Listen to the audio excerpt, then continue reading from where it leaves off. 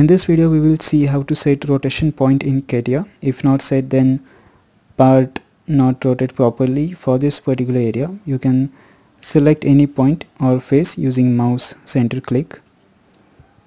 Okay, so here I will select this mouse center click and select that point, and about that point you can rotate the part. So similarly I will select this point now by using mouse center click, and now about that point you can simply rotate this part like this.